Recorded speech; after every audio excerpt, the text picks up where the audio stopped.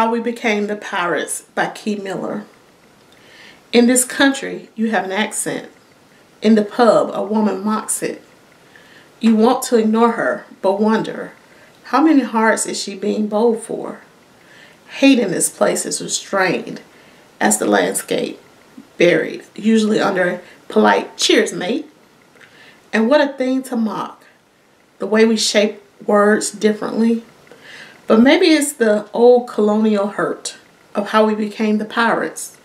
Dark people, raiding English from the English, stealing poetry from the poets. So English poet is no longer from England. You swear, lady, if I start a poem in this country, it will not be yours.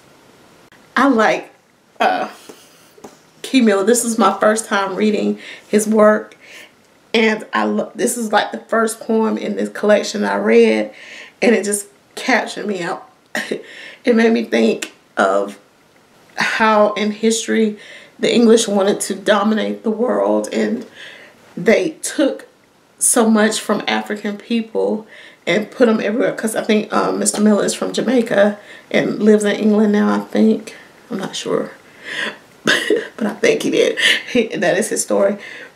Think about the English, the Africans, whether they were in the Caribbean or in America, they were forced with a language that was not native to them, that they did not really understand, but they took it and made something out of it, made it their own.